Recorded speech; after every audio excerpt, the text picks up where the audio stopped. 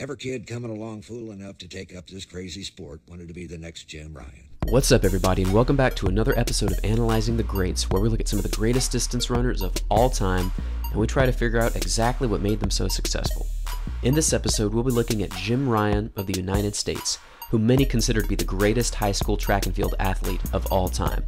And to give you an idea of just how revolutionary of a runner Jim Ryan was, ESPN.com named him the best high school athlete, not just runner, but the best high school athlete of all time, beating out people such as Tiger Woods and LeBron James. And that's some pretty impressive company. And to quote Mark Bloom, the former senior writer for Runner's World magazine, track was booming in the 1960s. Why? Jim Ryan. Over the course of his career, Ryan broke 6 world records, including 2 world records in the 800 meters, 1 world record in the 1500 meters, and 3 world records over the 1 mile distance. Additionally, Ryan was the first athlete to win the Track and Field Athlete of the Year award in 2 consecutive years. Honestly, as I was writing out my thoughts to describe Jim Ryan's influence on distance running, I literally found myself at a loss for words. I mean, his performances were so earth-shattering and so impossible to conceive, it really does seem like he was divinely created for running.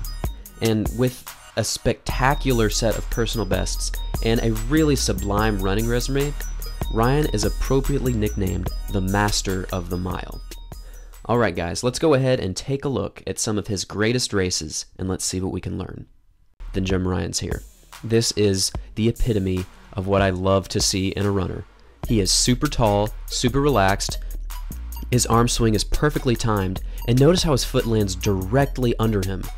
It literally looks like his head and his body are completely motionless, and yet his legs are just, it's just really incredible to see. This is a great quality video to look at Jim Ryan.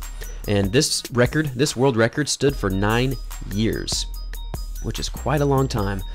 So, you know, this is really showcasing his talent as a 20-year-old, considering he ran a 3:51 mile as a 20-year-old. Very incredible. So that's the first video we're taking a look at here. And yeah, Jim Ryan's just, he's just a freak of nature, man. It's really amazing to see. So the second video we are going to look at is actually a very, I didn't know this video existed. This is the 1965 Kansas High School State Meet Mile Run. And this is when he was 17 years of age. So this is 1965. And the fact that this footage exists is even more incredible because this is a state meet. Modern day state meets rarely get footage, let alone 1965. Then again, Jim Ryan was pretty hyped. So yeah, I'm sure that was the reason this is recorded so well. But Jim Ryan here, this is to date still the fastest mile ever run, where the competitors are only high schoolers. He runs a 3:58.3 here. And as you can see from his stride, he definitely improved his stride as he got a little older, but he still got an incredibly effortless, as some people have said, schoolyard run, schoolyard style gait. I'm still not entirely sure how to categorize that, but it's kind of accurate because it just does look like he's out just running against, you know, other people his age, but he just so happens to be doing it in extremely extreme style. So yeah, this is his senior year, and amazingly, the year previous, in the summer of 1964, he actually was already an Olympian. So the summer going into his senior year, he already was an Olympian, which is just amazing and truly incredible. But one thing I've noticed is that in this video here, he does sort of have that head wobble that he sometimes has, kind of as just his style, but you know, he definitely did develop a little bit better technique as he got older. But right here, he's coming up on 1 lap to go. And if you'll notice, his I believe the second place competitor is only about 20 meters behind him. You'll be truly amazed just how much gap he puts on the guy who's behind him. And I tried to look up who the person behind him was because he was actually pretty close to him, but I could not find out who he was. So if anyone knows, definitely let me know. I'm very interested in that. But look at him flying here. Senior year, absolutely rolling. And side note, this is actually a concrete track, so he doesn't have the advantage of modern day facilities, and he still runs a 3:58. Imagine what he could have done if he had the shoe technology, just the know-how of what to train and how to train as a runner, and the synthetic tracks that we have today. I bet he could have like run a 3:54, 3:53 like Alan Webb. Who knows? But that really is an incredible race, and look how much distance he put on the guy behind him. I mean, come on. And the last video we're going to take a look at here is probably my favorite video of Jim Ryun. This is the 1965 AAU Mile, and what makes this so incredible is that he's competing against Peter Snell of New Zealand, who was actually the 1964 1500 meter gold medalist at the Olympics. So Peter Snell, I would imagine he was thinking he was going to come into this race and not be challenged by a high schooler. But, you know, we'll see what happens in this race. I already know, but I'm not going to ruin it for you. But let's just say Jim Ryun is incredible. Let's just say he does things that no other high schooler really was ever able to do, considering he's ESPN's top-ranked high school athlete ever. It's amazing. So, as you can see, he's actually in the back of the leading pack there. Peter Snell is wearing the all-dark. He's the only athlete, I believe, wearing only dark and the dark tank top. But with 2 laps to go, Jim Ryun's just kind of relaxed in the middle there. He's getting ready to make his move. But with 600 meters to go, my apologies for not knowing all these athletes, but we've got a break here. Gaps the field by just, 5 to 10 meters. And with a lap to go, Ryun responds, and Peter Snell tries to pass Jim Ryun, and out of nowhere, Ryun makes this crazy acceleration, and I'm sure that surprised Peter Snell. He probably was not expecting that. However, Ryun actually makes a 300-meter kick, and he really just puts himself out there as a high schooler. It's amazing. He's got Wichita written on the front of his jersey, just kind of at least to Peter Snell, a middle of nowhere place in Kansas, where he certainly wouldn't expect a high schooler to be able to beat him. And look at him, just absolutely competing against the best in the world. And somehow, he is able to pull out this amazing final 100 meters. And this was the amazing 3:55 high school mile that stood for 36 years. And it was finally broken by Alan Webb in 2001. But look at this finish. Truly incredible. An amazing high school runner and an amazing runner in general. Just an amazing athlete. Alright everybody, let's go ahead and give Jim Ryun a score. And remember, our scoring system is on a scale of 1 to 100. So let's go ahead and look at his results. Alright, so here are my thoughts. For running mechanics, I think he was just super smooth. You saw the video. Really great style in running, so gotta give him a 10. Mental toughness, I gave him a 10 because I did some reading on him. And although he was extremely talented, he worked really hard too. And you could see in the videos, he's capable of really digging super deep and bringing out that kick. So I gave him a 10 there. And for kick, also, I obviously gave him a 10. He clearly has an amazing kick, outkicking Peter Snell, the 1964 Olympic champion, so I gave him a 10. Career longevity, I also gave him a 10 here, because when he was in high school, he was doing incredible things.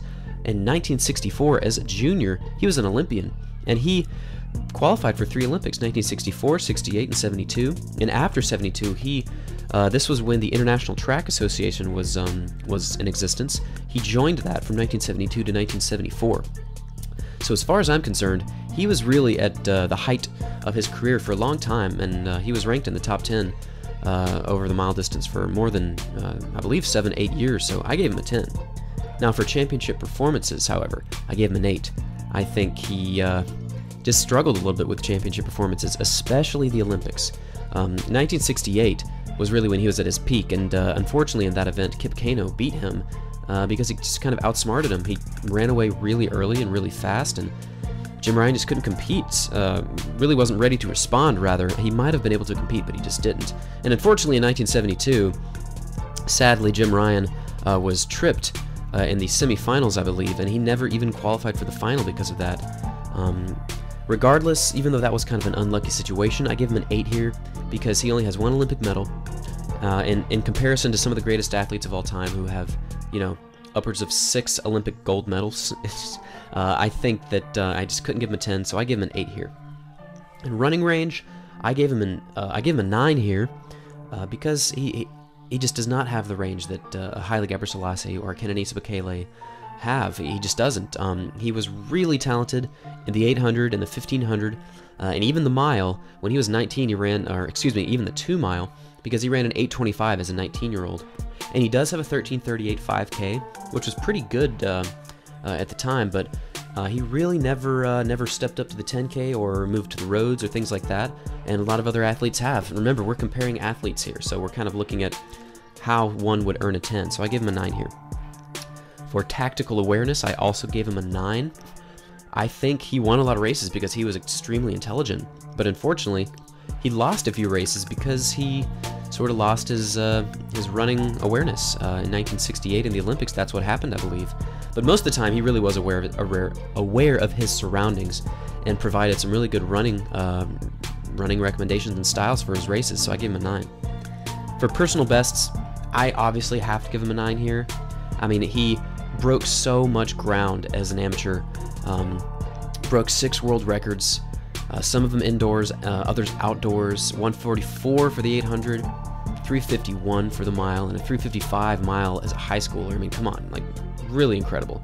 Same thing with records broken. I mean, he broke 6 world records. He broke that high school mile record. First high schooler ever under 4 minutes. Gotta give him a 10 for both of those. And lastly, adaptation. I gave him a 9 because over his career, you did see him sort of lowering in the ranks of the milers throughout the world. You know, he was on top of the world for at least 3 years, really, 1965 through 1967. I think those were his peak years, but give him a 9 here just because I couldn't give him a 10, really. And overall, that gives a score of 95 for Jim Ryun. Really incredible score. And I really do wonder what he would have done in 1972 at the Olympics, because I think if he was able to pull that off, he would have gotten a higher score. But, you know, honestly, if you'll watch some videos of him, he's taken that experience and grown from it. He was actually a member of Congress for, I believe, 9 years. That's not really running related, but it's still pretty amazing. But 95 is a great score. That puts him up, you know, as one of the all-time greats without question, and I think he totally deserves it. And I would love to know what you guys think. Again, should he be higher? Should he be lower? Obviously, he's one of the greatest milers of all time, if not the greatest miler of all time, right near Hicham El Guerrouj and a few other runners, but, you know, this is the full picture of a distance runner, and I gave him a 95. So that's Jim Ryun. Really enjoyed looking at him. He's really a groundbreaking runner, a novel athlete, and as ESPN put him, the greatest high school athlete of all time. So it was a true pleasure learning about him. And yeah, guys, that's the video. Thank you very much for watching. Please like and subscribe. I would love to get you guys involved and see what runners you want me to look at. So yeah, guys, thanks again for watching, and I will see you in the next video.